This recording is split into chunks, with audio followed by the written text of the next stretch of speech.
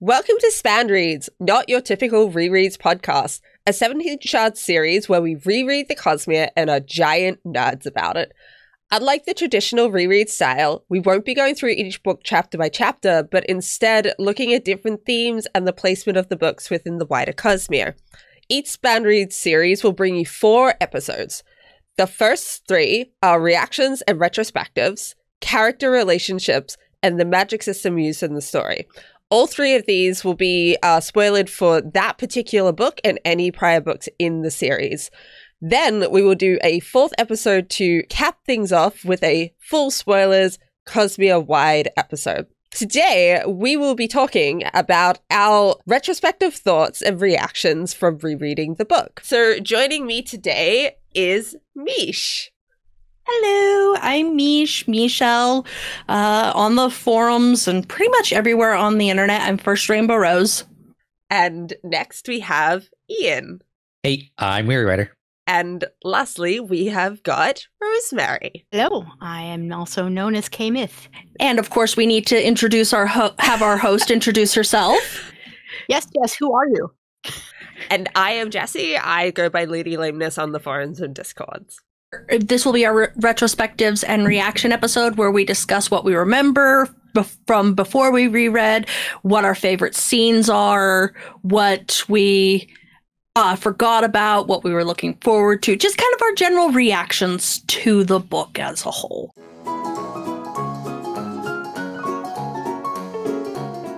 Once upon a time, there was a man named Wax, and he chased criminals, and then his wife got killed because of bad happened. Wax, after the death of his beloved wife, moves to the city to take over the family business, more or less. Become lord of the house. Lord of the house. Mm-hmm. He's trying to be good at being a lord of the house, and he's less good at that than he wanted to be. He learns, and then things start happening. He learns about this bandit group that's stealing things and no one can figure out how. He's like, I am tempted to look into this, but no, I mustn't. I have to be responsible now or my butler will be very disappointed in me. So things go on. His buddy Wayne shows up and starts waning all over the place, and and things start to happen. And he starts to investigate. And then his would-be fiancé gets kidnapped by the bandits, so now obviously he has to get involved. Things happen. Action. There's shootout at a wedding. It was Misha's wedding. They continue to go and investigate, and Wax's fiancé's illegitimate sister is helping, because that's how she do. They wind up investigating to the point where Wax realizes he knows who the big bad guy is, and it's his old ally, Miles, who used to be a lawkeeper, but is now being a bad guy. And this is very confusing and concerning because Miles is a scary dude. Excitement continues to happen. Wax gets the crap beaten out of him, as you do. And eventually they are victorious. And Wax did such a good job that the city says, hey, you're like kind of be a consultant on things now. And he's like, sure, that's cool. Everyone lives happily ever after, except for Lessie, who is dead. So when was the last time you guys read Alloy of Law before this? Like, how long has it been at this point? For me, it had only been like maybe a couple of years, but the last time I had read it had been the graphic audio version. So I've gone through it both in text and graphic audio several times now. I'm pretty sure the last time I read it was in the lead up to Shadows of Self being released. So it's been a hot minute since I've read all of Era 3. Era 2. Wow, I haven't read Era 3 yet. How do I get my hands on that?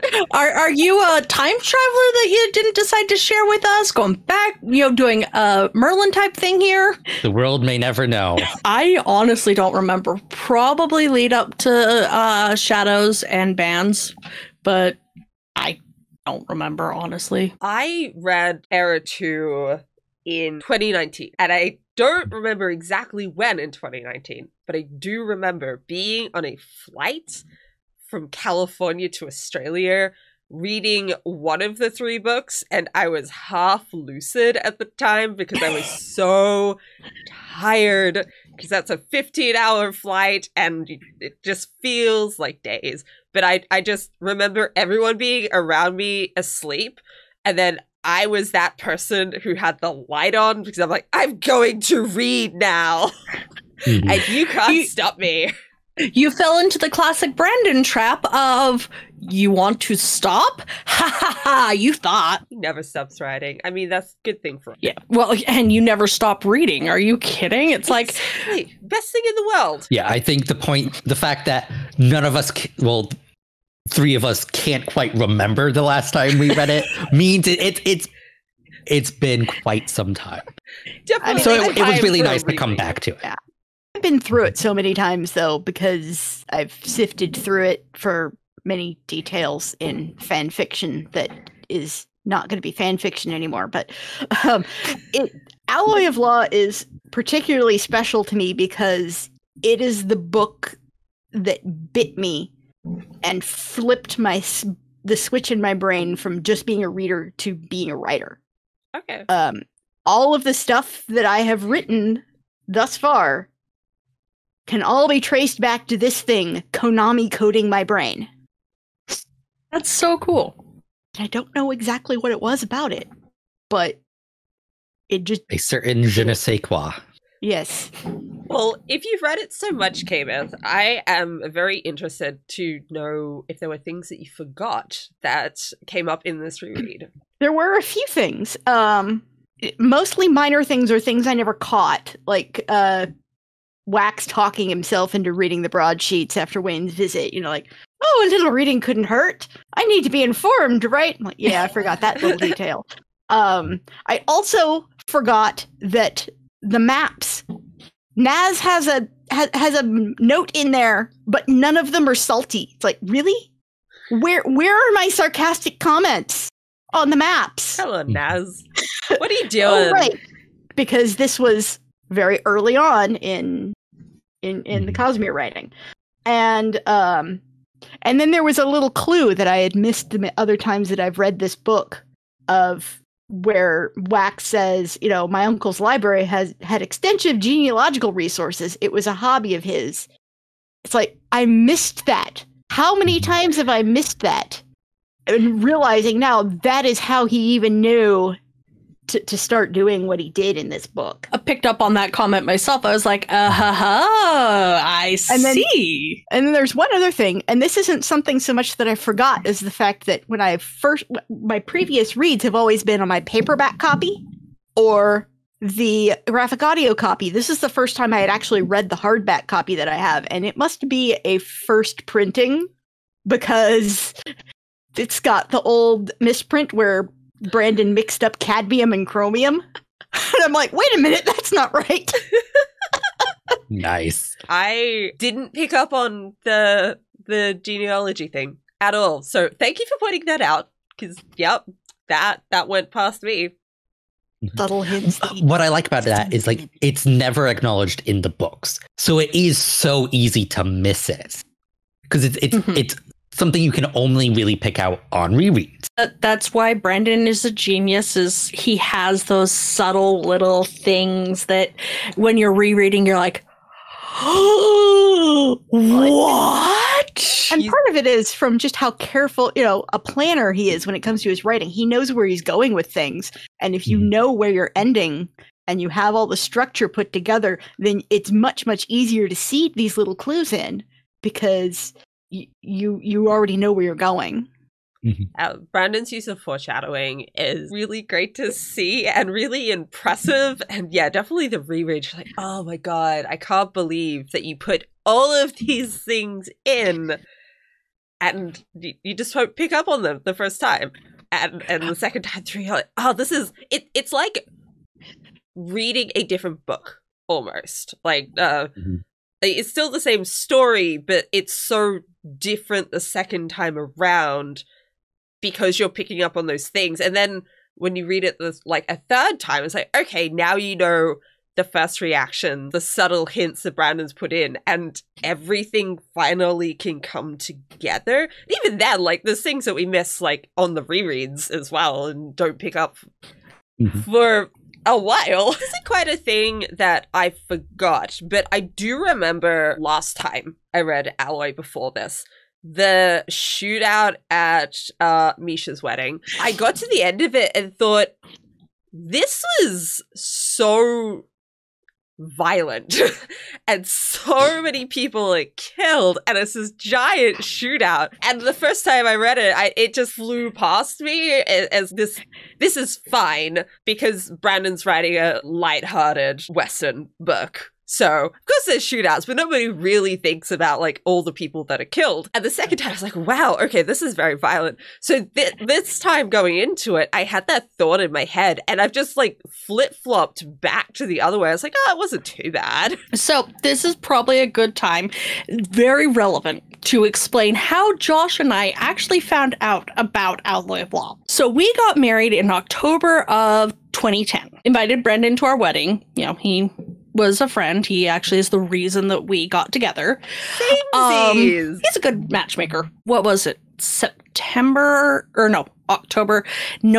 timeframe. Oh, I guess it would have been November. Whatever. Brandon was doing his Weller's pre-sign for the books for Towers of Midnight that was going to go out. And Josh and I help out with that. We sort the books, feed them to him, sort them and everything. It's perfectly quiet in the back room of Weller Books. He's been signing his books. We've been feeding them. And all of a sudden he goes, I guess I should apologize. And I'm like sitting next to him, handing him books. And I'm like, apologize for what? And he goes, for shooting up your wedding. I don't know. Maybe he should apologize for making you guys sliverists. I know, but like legitimately, Josh and I were like, what? Wait, what? Yeah, legitimately. How we found out about the fact that our wedding was going to be in there. I mean, Brandon had mentioned a couple of times before that because my name is Michelle and it's the French pronunciation, my name fits in perfectly normally with the Mistborn setting. So he was like, yeah, it makes sense. And I'm like, no, I want to be from Nalthus. Double consonants, apostrophes. Let me be from Nalthus. Which has led to this whole headcanon. But we're not going to go into that because it's personal headcanon. But yeah, so that's the fun story of how we found out that our wedding was going to be featured in the Alloy of Law is Brandon apologizing for shooting up our wedding. Just imagine the way that he would say that as well. Just like his straight, like friendly tone and then like, and now I do something else. It's like, wait, no, you can't just say that and then like move on. Oh yeah, no, it was just for shooting up your wedding. And then just goes back, mind you, he is doing this. As he's doing this, he's sitting there signing his name to the books, I guess I should apologize. For what? For shooting up your wedding. What? And like, I can just picture like the little smirk he had on his face. Oh, yes. As like he was doing it. Oh, yes. There was that Brandon smirk for sure. Yes, smug boy. I think with all of the live streams he's doing with signing books, it just makes it so much easier to imagine as well. Well, for me, it's because I did a lot of transcribing words of Brandon. So I have like even before he started doing the live streams, I listened to several hundred hours of him interacting with fans. So, like, the fact I've met him a couple times, it's like, I know you far better than you know me. This is a little weird. No, and it's funny for me to listen to the wedding scene because it's like, the bride's mother fainted. And I'm like, I can actually picture my mother fainting. And it's like, no, maybe, kinda, but no. I actually have the problem with Alloy of Law, and I actually have this with Era 2 in general. I don't know if it's just I haven't read it enough times, but I have so many problems just keeping the plot in my head. And then I go into the books, and I'm like, something Western, like pow, pow, pow, train. And that's like the only things I remember a lot of the time with the plot of Alloy of Law. And reading it, I'm like, oh yeah, I remember this, but it's like an adventure all over again. I have friends who have that same exact issue. Like they remember reading the book, remember enjoying it, but don't remember what happened. And I think part of that is chalked up to the fact that the pacing in Alloy is very weird. Because Brandon first wrote it as a short story, and then he expanded it into a novel. And for him, it's a pretty short novel anyway, so it just all whips by so fast that you're like, wow, that was really fun. What just happened? It's like going through a super fast amusement park ride. You know you had a really good time, but you can't quite remember what just happened. Yeah. I'm the opposite. Like, I remember stories, like, very well. So it's like, there were a couple of scenes that, as I was listening to them, it's like, okay, yeah, I remember this scene, but it's not something I actually remembered outside of it. So it's like the scene where Wayne goes to the constabulary to interview the captured person. And it's just like, okay, yeah, like I forgot that. That is some classic social engineering right there, too. Oh, it's such good social engineering. Yeah. Some of the scenes on the train where he's fighting, like, I remember Wax fighting Miles, but there were just like some tangential details like around that, like how they all like jump off the train and like all of that. I didn't really remember, but like the beginning and the end I had like very clearly in my head, and meeting Renette. I remembered like the big beats. I remember. I remembered Lissy's death, of course. I remembered the wedding. Biased. I remembered the train. I remembered Renette. And then I remembered the ending and the way that the resolution with Marassi. But like the intimate little details here and there were things that I didn't remember as well. I definitely remembered the ending with Marasai and like her allomancy, because it's just such a beautifully crafted way to defeat Miles as a villain. Like, I love how Brandon set him up as a villain and had all of these stipulations of like, you just can't kill him in any of these ways. Like, what are you gonna do? And it is like the little things that were put in throughout the story, talking about Marasai and like how she didn't think her allomancy was useful. And then without her, they never would have been able to capture him. And it was just so perfectly done. Like, I remembered that scene. I was looking forward to that scene so much. I was reading it and Eric started talking to me. I was like, no, not now. I gotta finish reading this scene. I'm right at this bit. He's like, oh yeah, no, that's completely fine. Go back to it. Fun fact, when I first read Alloy of Law many years ago, I didn't love it. Like, Westerns just generally aren't my favorite genre, but throughout like the numerous rereads, and as we've got the rest of Era too, like Alloy has grown on me quite a bit. But I do really love the whole climax fight, because it's like the capturing with Marassi's speed bubble is perfect.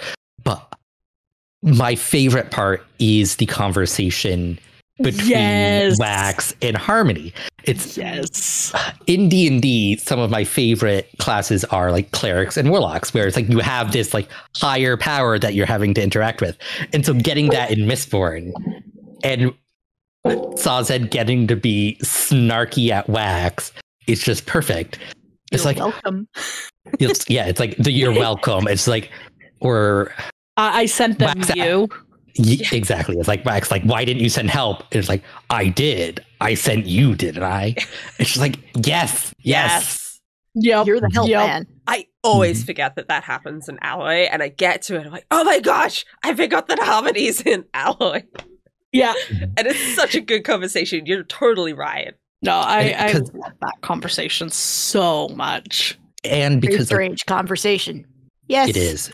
And like, because like we know Sazed from Era 1. It's like we spent a lot of time with him.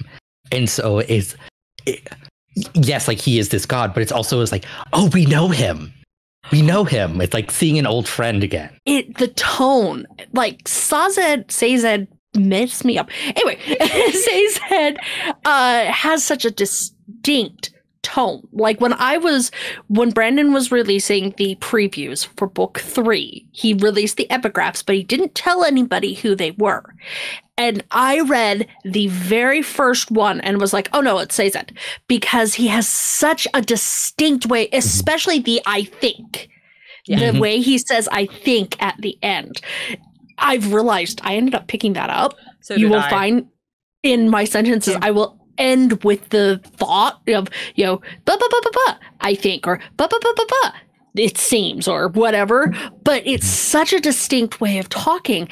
And he came back to that so perfectly and says that you just instantly can hear that tone and that rhythm to the way he talks. It's fascinating. Wayne just waning all over the yes. place. Pretty classic. I love the banter in these books. It's such good banter, and you can just feel the years behind these characters' relationships. But honestly, and the usage of High Imperial. High Imperial. Yes. Thank you, Spook. That's a good joke that is going to last forever. Yeah. No, Wayne actually, I was reluctant to restart Owlboy. Like, I actually had to force myself to an extent to restart it because I always remember it being just kind of a dry book. You know, it's fun, it's popcorn, but it's boring at first. And I remember going, okay, I have to do this. And it was a little bit of a rough start, but as soon as Wayne shows up, the book picks up, and it actually, Wayne is what makes that book engaging to begin with. Yeah. And then once you fall in love with Wayne, you then learn to fall in love with Wax. Yeah. Wax needs Wayne as his balance. Yeah. And vice versa. Yeah, because originally, like, the main character was just Wayne, and I believe Melan, but Wayne needs the straight man to play off of. Yeah, no, and I just was like, okay, yep, Leslie's dead, yep, it's sad. And then Wayne shows up, and the only way to explain it is it's almost a Wizard of Oz thing. You go from like this sepia toned, this is life, to Wayne shows up, and everything just starts popping, and you have these moments, and you have this thing that engages you in the story. So Wayne is probably my favorite. I definitely had that as well, like literally down to the same scene. I like the book, but definitely starting it, I was like, yeah, okay. We're just kind of moving through. And then like the scene like with Steris and Wayne and like Lord Harms, like Steris' father, like, that's the exact scene that I'm like, okay, now I'm invested in this book. But for me, it was also Steris. Like, Steris, like, made such an impact that I was like, I want to read more of you. And I did really like Wayne in that scene as well. And I think, like, when he turns up, like you're saying, like, it changes the entire dynamic in the book. And that's a very good thing and very needed.